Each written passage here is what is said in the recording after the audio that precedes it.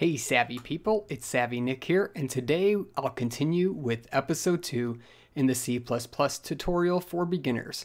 In this episode, we'll be covering what the main function is in C++, and we'll go over the Hello World program that we created in the last episode so we can better understand our very first program. Alright, so what I have here in front of me is the Hello World program that we created and compiled and even ran in the last video. So let's first talk about the main function. You might be asking, what is main? What does it do? Why is it here? And why is it significant?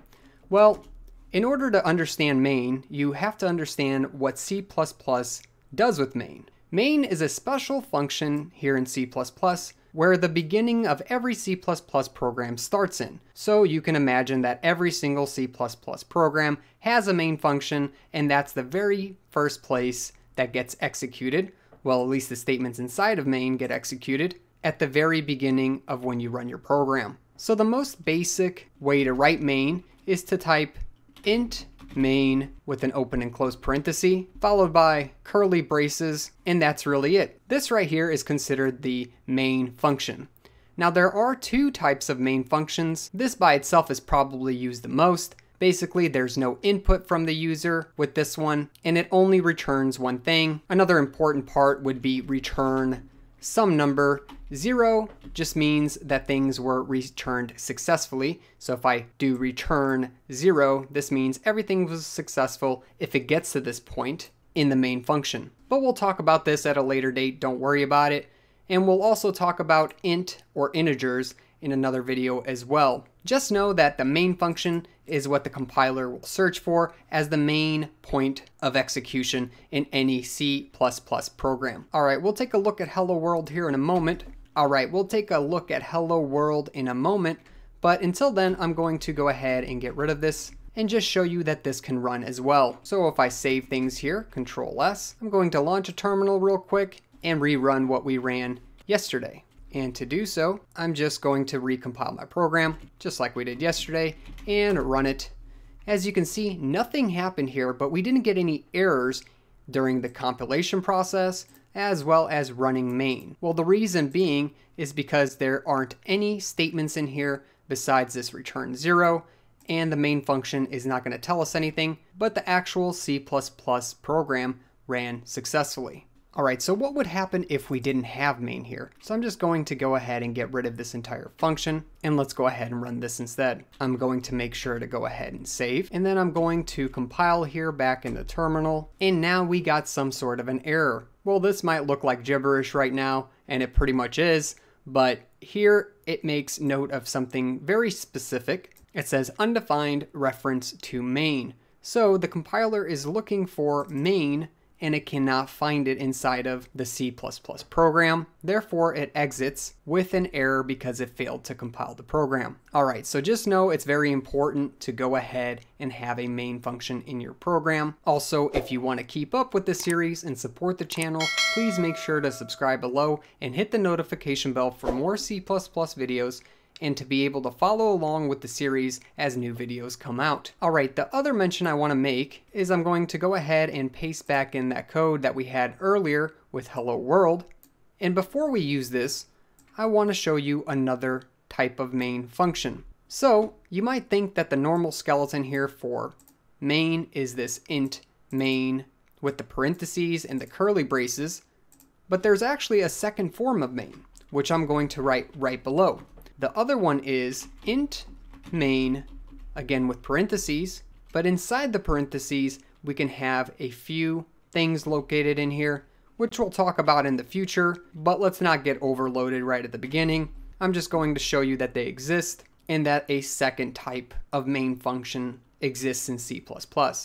So here it's going to say int arg c, and then I'm going to do something char with a star here, as they call it, or an asterisk. And this one is argv, and this closed and open bracket. All right.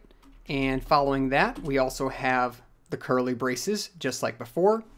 And I'm going to add in the return 0. So this looks quite a bit different between the two. And we're not going to focus on what this means exactly. We'll just know that there's two forms of the main function. And at a later date, we'll go ahead and review what all this inside actually means. That way, if you ever see the main function written in one of these two forms, you're aware that the second one is a valid main function.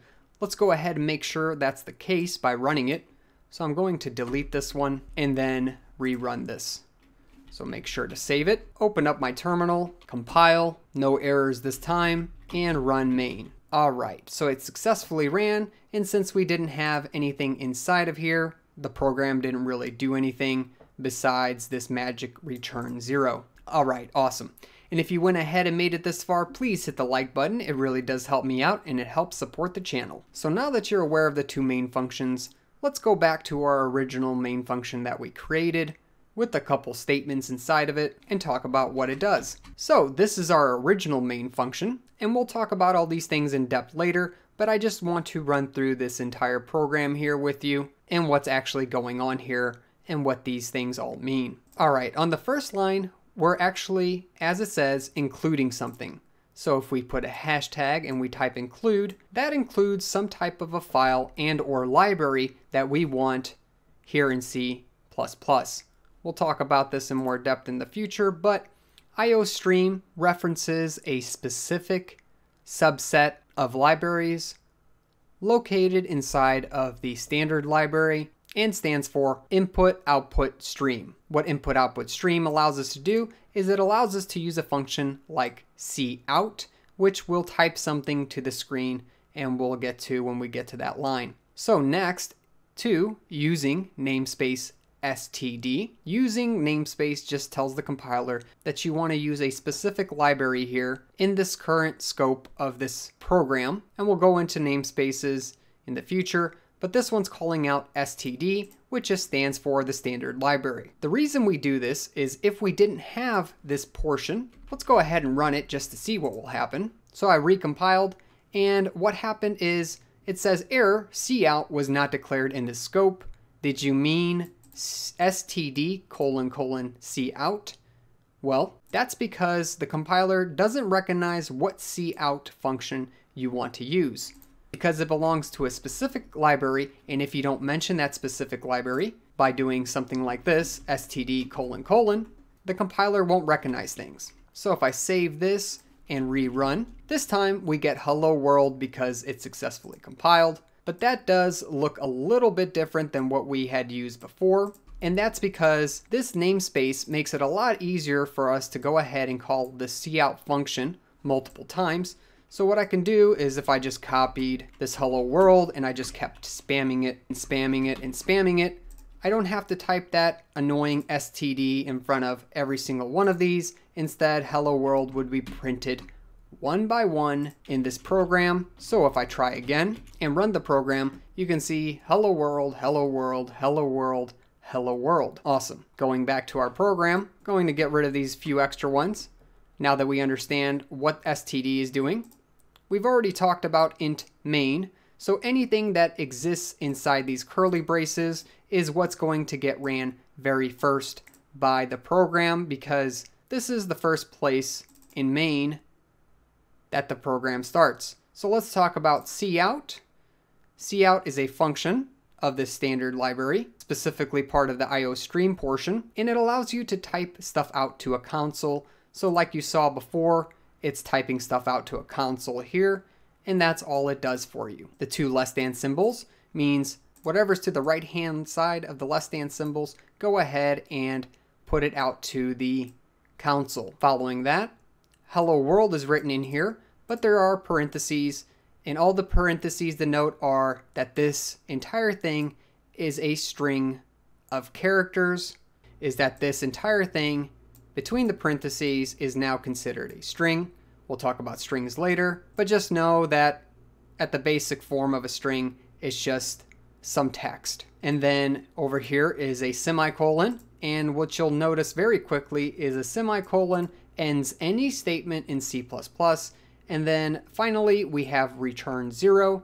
All this does is return something out of the program to know whether or not you successfully ran the program and it actually got to this point. Well, I think that's enough. We've learned quite a bit today about the main function, as well as how our first program functioned. If you need help setting up your environment to go ahead and compile this stuff like I have been in here and running the program, make sure to watch the first episode in the series. Also, if you have any questions, comments, or suggestions, please make sure to go ahead and post them in the comments section below. Also, make sure to subscribe for future videos and make sure to like the video. Catch me in a great community on Discord, and I'll catch you in another video. Thanks for watching.